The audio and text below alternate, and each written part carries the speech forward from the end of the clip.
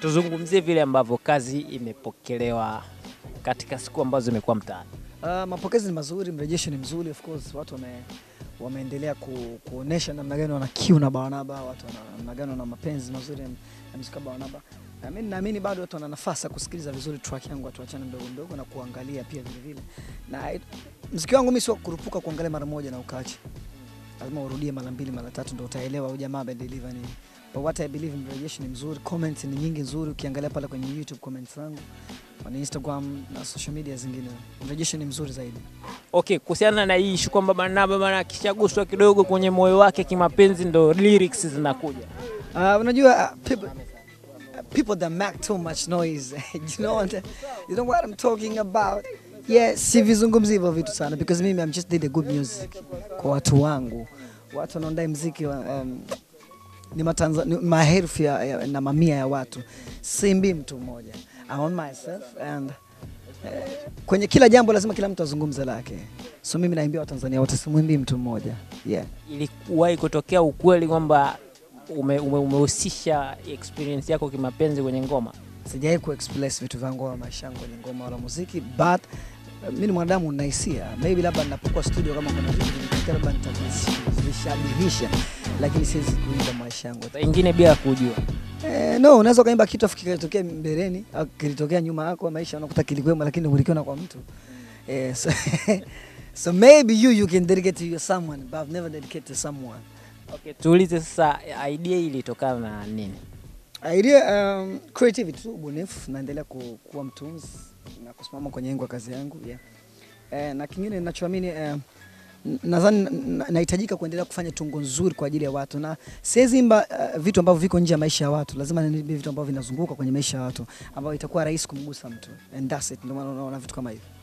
Ni kitu gani ambacho ni somo kubwa umejifunza katika issue zote ambazo umepitia kimahusiano? Kuwa mvumilivu ndio vitu ambavyo nimejifunza. Kujua nafasi ya mtu niliyekuwa naye, lakini kujua kwamba kwenye mapenzi kuna kitu kinaitwa muda. Alafu kitu kingine nimeweza kuishi kwenye maumivu ya mahusiano. Sasa hivi watu wengi hawezi kuishi kwenye maumivu ya mahusiano. Na ndio kinachosababisha gold relationship nyingi zinakuwa zitokee. Kuishi kwenye maumivu ya mahusiano. Kuna kitu kimoja watu wanakiita wanasema kucontrol maumivu ya mwisho, kinaitwa rare, kucontrol maumivu ya mwisho. Pale unapotaka kuhukumu endapo mpenzi wako amekukosea, unajikuta una control nafsi yako na unaamua kusamehe. Watu wengi hawawezi hivyo. So mimi nadhani nimeweza kufaulu kwenye hilo jambo. Ndio maana unajua kunikuta mimi nikizungumzaga sana kwenye mambo ya mahusiano yangu, wala pena sana mahusiano yangu. Wengine unaumia ndani kwa ndani. Ni kawaida kuumia ndani kwa ndani, kama moyo unavuvilia damu ndani kwa ndani. Na unajua maumivu ya mapenzi yanaga ndani kwa ndani. Wewe haonekani. Mtu anahisi tu unaumia. New relationship sasa hivi inatimiza muda gani? Sipendi kuzungumzia hivyo vitu sana. Nadhani natakiwa kuzungumzia mambo mengi kimuziki kuliko mambo ya new relationship. Mahusiano mapya, kila mtu anakutana na mahusiano mapya, kumbikumbi wao na mahusiano mapya. Wako kwenye new relationship. Sembuse mimi.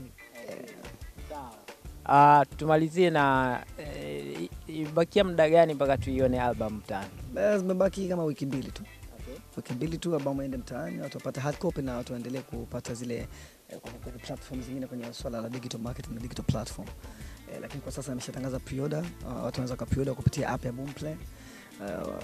Ukafuata hatua pale na ukaweka booking yako, ukaweka order yako, ambapo tarehe 31 Agosti unakuwa uko delivered mzigo kwenye gari yako na unaweza kwa kwanza kusikiza albamu ya Gold ya Barnaba. Au sio?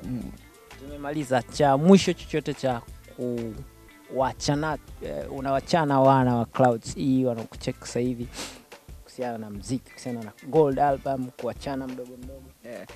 Let's keep good music. Hello Zuri. Tuendelee kupush good music. Nobody's perfect. You can be perfect 100%. Mimi ni mwanadamu. Siwezi kuwa sawa kwenye vitu vyote, lakini tubebe good music, tubebe muziki mzuri wa Barnaba. Nadhani sitaki kuwa mzungumzaji wala muongeaji sana, na nachotaka ni kufanya kazi ya Watanzania walichonipa kibali chao cha kufanya muziki mzuri. So this is Barnaba Classic. Endeleni kuenjoy track tuachana mdogo mdogo. Endeleni ku-pre-order gold album tarehe 31, tuendelee kusubiria kwa yajayo yanafurahisha.